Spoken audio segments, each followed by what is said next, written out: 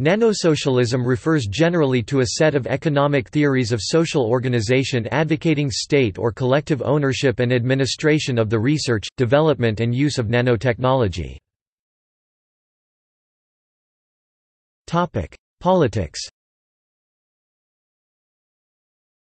Nanosocialism is a stance that favors participatory politics to guide state intervention in the effort to manage the transition to a society revolutionized by molecular nanotechnology. Nanosocialism is a term coined by David M. Berube, the Associate Director of Nanoscience and Technology Studies at the USC Nanocenter, who argues that nanotechnological projections need to be tempered by technorealism about the implications of nanotechnology in a technocapitalist society, but that its applications also offer enormous opportunities for economic abundance and social progress. In popular culture.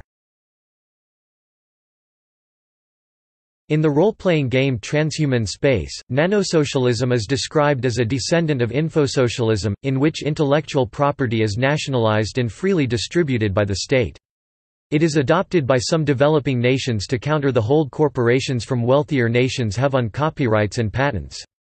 This fictional version of nanosocialism was coined by David L. Pulver, the game's creator, who was unaware that the term had already been used by Berube.